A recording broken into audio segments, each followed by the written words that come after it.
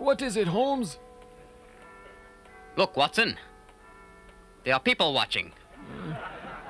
They're all waiting for Mad Movies with the LA Connection. Do you see them?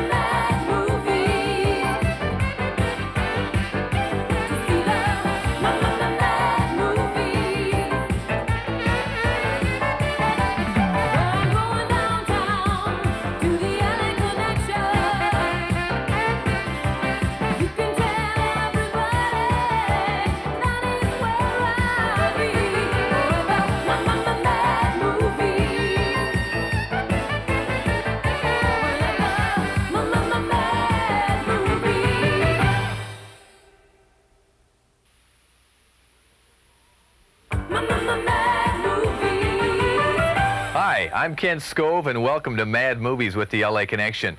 This is a video dating service. I'm here because tonight's Mad Movie happens to be about a woman who's searching for Mr. Right and just can't seem to find him, which is a shame considering the fact there are 33,481,381 eligible bachelors. Of course, 10 million of us are probably too young, too old, or just boring. So let's follow one woman's search for romance.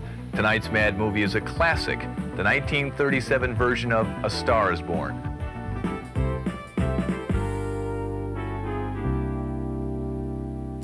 Esther, quit looking at pictures of naked men. Put that National Geographic away. Go out and get yourself a date. Oh. Go on and get your butt out that door. If you hang around here too long, you're gonna die a virgin like your grandmother. Esther, at this dating service, our operators are standing by 24 hours a day. Data dude, can I help you? Your dude will meet you at the main for weenies. So you see, Esther, it just goes to show you that you're not alone. There are a lot of other dull, bulgy-eyed, scraggly-haired, thin-lipped, flat-chested, tastelessly dressed, ignorant women out there just like you. And we'll find you a man. Or something darned close. A four-letter word for hairless. Excuse me, is Tom Selleck here? Huh? Oh, no. Oh. He painted the message slots and left. He went upstairs to get some wet paint signs. He's gonna hang them on the banister until it dries. Oh, I see. Apparently not too well. Now you've got paint all over your hands. Oh, here he comes now. Hi, Tom. Is my date here yet? What? Huh? Oh, yeah. She's your date. This is Tom Selleck.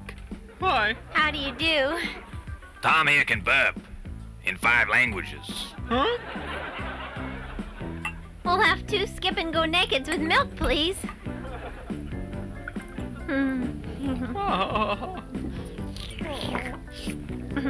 Hey, nobody punches me, he gets away with it. Next time I'll deck you, understand, Esther? Sorry. Well, Cheers. Woo! Great stuff. I'd like to get under that cow and milk it personally. Oh, don't talk dirty around me.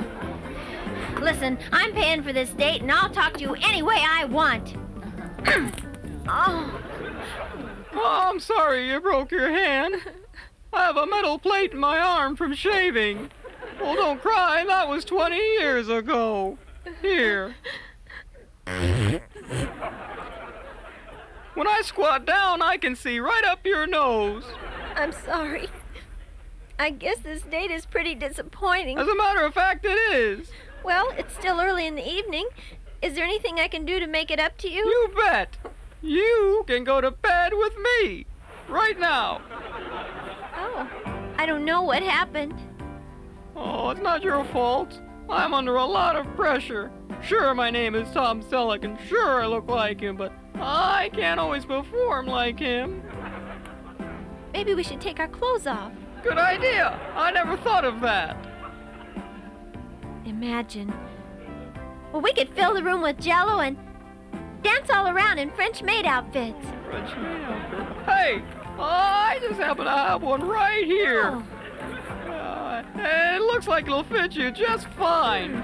All we need now is music. It's 2:30. What you're doing is dirty. I know of girls and boys.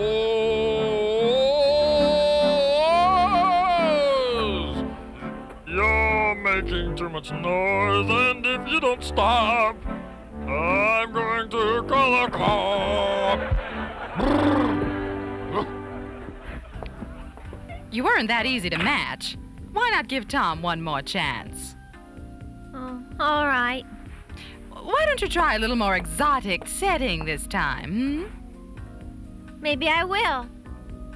I'll take him bowling. Well, This is more fun than licking frozen doorknobs. gee, that's not till next week. Tonight there's a no-holds-barred wrestling match between Mario the Flash Bonzini and the challengers Storm and Norman. Sounds like a good fight. I can't see. Well, you were the one who picked our seats. Oh, Tommy, don't say that. People will think that we're in love. What's the matter, you lousy dirtbag? Who you calling a dirtbag, you loghead? Who you calling loghead, you weasel brain? Who you calling a weasel brain, you photographer? Nobody calls me a photographer. And there they go. Storm and Norman body slam the camera. Mario Flash Bonzini is stunned. And while he's not looking, Norman pulls a gun. The winner and new champion of the world, Storm and Norman. Your fly's open. Is shooting legal? No, but it's the only way he can win. Oh, Tommy, I have so much to learn. I got this number off of the bathroom wall. I wonder what they meant by good time. Nice robe. Hello? What? Oh. Oh.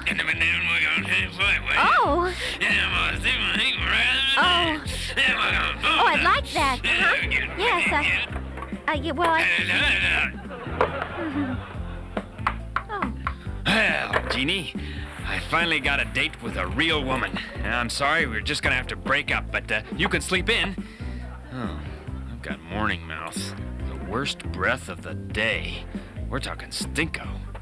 I could use some gum right now, but hey, wait a second. I could have sworn I stuck some gum here last week. Damn that maid. Oh, that reminds me. I forgot to tell Esther where I live. Let's see. Where do I live? Let's see, Needlebaum, Nishiyama, Knockwurst. Norman, here it is. Hey, I live in a pretty nice neighborhood. Oh, that drained me. Move over, Jeannie. I need a nap.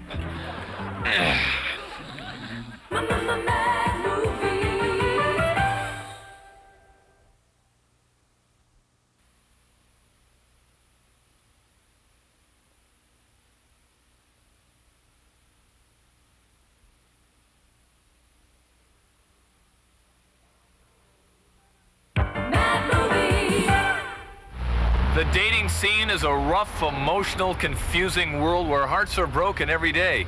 Yet some people still have a dream about their ideal mate. One that was out of town a lot. Female, rich, funny, gorgeous, and trustworthy. One that cooks, does the house work, and takes care of me. Right here, what are you talking about? Yeah, right. Curly hair, critical in a relationship. Someone who likes to take their clothes off a lot. It's kind of hard to say because I might get in trouble. That's a nice looking blonde right here. You really asked the wrong guy. Why? What do you mean by that? A woman. Richard Gere. John Collins would be perfect. Rambo. Oh, I prefer Bo Derek. Any reason that you prefer Bo No, Derek? probably just for one night. A bald-headed man with glasses. That's me.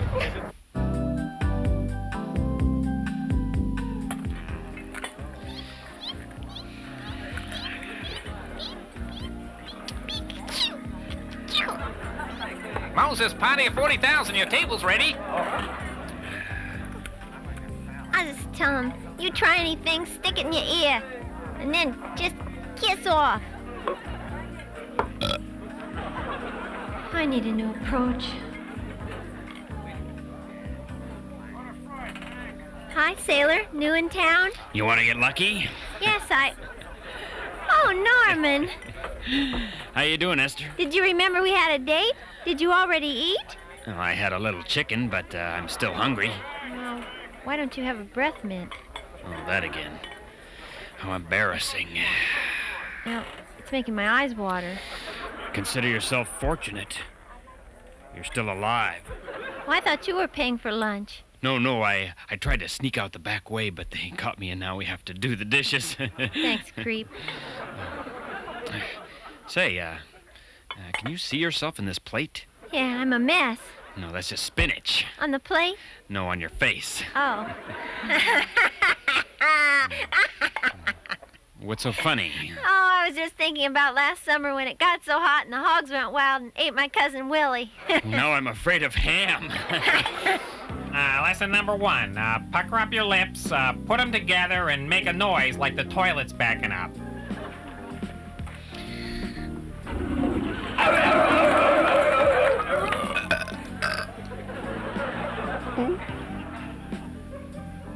That was good, but you'll have to watch the spit bubbles.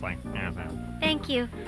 I want to apologize about my hat exploding earlier and blowing your hair off. Yeah, well, now I have to buy a toupee. Yeah, here's $1. Get something nice. Oh, I stole this from the safe. Oh, well, we have to go. Okay. Bye-bye. Toodaloo, Caribou. Take care. So long. Get me a horse, a real big horse, or a great big kangaroo, and let me yahoo, yahoo, yahoo! Sounds like a moose. Wonderful. Oh, were you calling for me? It's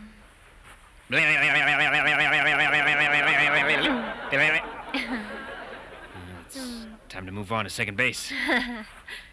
I'll go in the back and get naked, okay, Esther? All right, I'll join you in a minute. I have to clean up the kitchen. Listen, is there someplace private I can undress? I'm kind of shy. Well, let's see. Not here. Here, next to the hot water heater. Okay, but don't look. Oh, don't worry. You go ahead and get ready. I'll be in a minute. It's just, Oh, no. It's all burnt and dirty. Hey, I told you not to look! Boy, she's having a tough time. Why don't we just take a break from the movie for a second and watch a home movie? This was sent in by Stacy Cosmides from Northridge, California. This was the 1,000-year-old castle of King Nimrod, a mad tyrant who was said to treat his subjects as if they were farm animals, refusing even to upgrade their outdated transportation system. Nobody complained until one day, as his bodyguards led their king down the royal stairs, the look on their faces said that something very serious was about to take place. Of course, the king had no idea that a full-scale rebellion was underway. It started with a brief scuffle in the throne room. The cruel king assumed he had things under control, so he visited the one place where he could peacefully contemplate his tyrannical rule, the beach, where the elements of nature always convinced him that he was afraid of nothing. He began to harass his subjects by breathing on them at ultra-close range. Finally, his palace guards rose up, attacking him with everything they had and putting an end to his insane rule.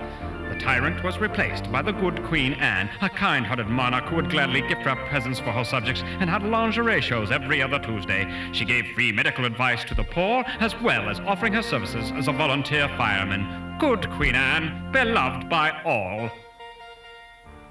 Honey? Pumpkin lips! Oh, you've been drinking eggs again. It's a disease, darling. You should get professional help. Norman? The guys at the garage say you have a lot of hair on your back. They were right. They were talking sheepdog. Exciting. Yeah. Ooh. How about a hickey?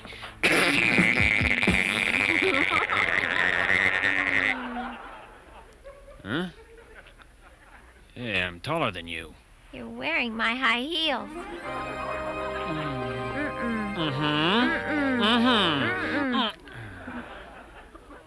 Something the matter? Your suit smells like a sandwich. Jeez, it's probably my breath. I'll go gargle with some air freshener. I'll be back next week. Good luck. Listen, pal, your breath stinks. What the hell are you doing out in public? Didn't you see the no halitosis sign on the wall? People are trying to smoke in here, and some of us are trying to breathe. I ought to report you to the health department. Go back to the cesspool where you belong. Haven't you ever heard of a toothbrush? That's the worst excuse I ever heard. You're a sorry example of a human being. You ought to be locked up. Don't breathe on that. People eat around here. And I don't like your hat either. What is that stench? Get me a gas mask. Is the sewer backing up? 18 honey, is that you? Give me a scope. Double. Leave the bottle here. Did something die back here?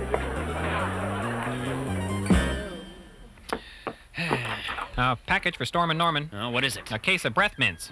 Wise guy, huh? Oh, say please. Well, who sent it? The Environmental Protection Agency. And not a moment too soon. Huh? Court is now in session. Judge Wapner presiding. Next case, State versus Storm and Norman. State calls first witness Foster Brooks. State your case. Norman breathed on me. That's not a crime. Be more specific. I'm only 19. I was a hunk till he walked by. You remind me too much of my wife. Mr. Eisenhower, take him away. Storm and Norman, approach the bench. Stop right there. That's close enough, lizard breath. Now, there's no penalty for bad breath, so I'll have to let you go. Please wait. What? Huh? Listen, Judge, you're running for re-election. I think you should reconsider. What do you mean? Put him away. Do you realize what you're asking? This man's not really a criminal. Please, Judge.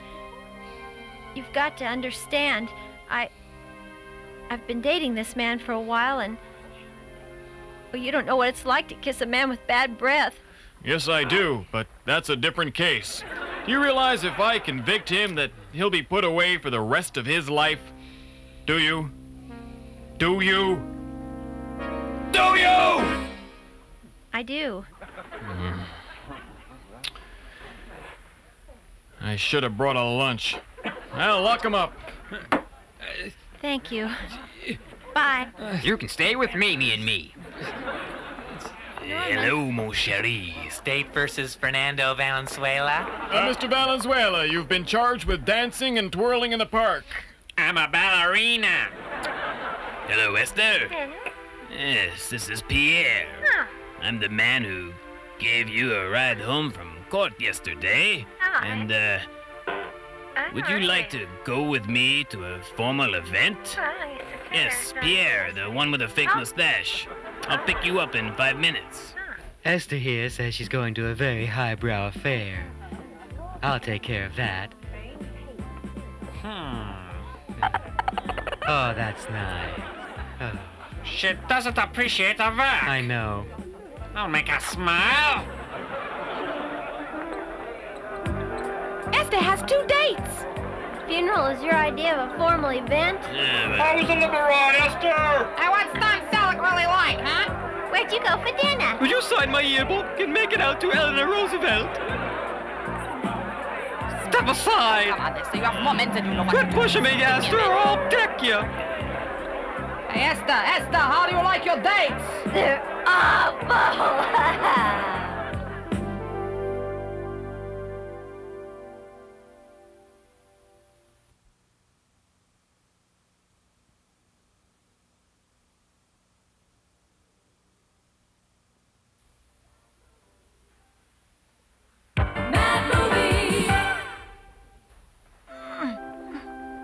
Darling Esther, don't be discouraged. There are a lot of men out there who will love you. I should know. I've had them. Why, just last week I had a wonderful experience. I took on the entire football team at Bob's Junior College. Wowee, wow, wow. Get a young one. They're the best. Now get off my lap. You're hurting me. Here's a buck. Well, you two were out kind of late again tonight, huh? Come on, Mom. We're on our honeymoon. Mothers-in-law, huh? Say, Esther, go fix me some weenie surprise. Sure, Alfalfa. I think a woman's place is in the kitchen. Isn't that right, old man? Well, actually, I have to agree with Oh, you. don't encourage him. I wish I'd been like Grandma and never married. No wife of mine's gonna read National Geographic. Oh, shame on you, Alfalfa. I'm gonna teach you a lesson. You're going to bed early. Esther, aren't you coming with me? Not tonight, I have a headache. Well, that makes one less eligible bachelor, and I'm sure glad of it. You know, every day a star is born, and by golly, the next one could be you. So send your home movies to LA Connection Productions, Hollywood, California. Now let's watch a preview of our next mad movie. What do you want? Well, don't you know? You sent for me. Oh, touch your hat and get out of here. Yes, sir. Hi, my name is Lance. I'm worth well over $10 million. My hobbies are professional football, buying expensive gifts for women, flying my private jet to Hawaii on my lunch hour. I want to date with you, baby. Why? Because I'm so hot.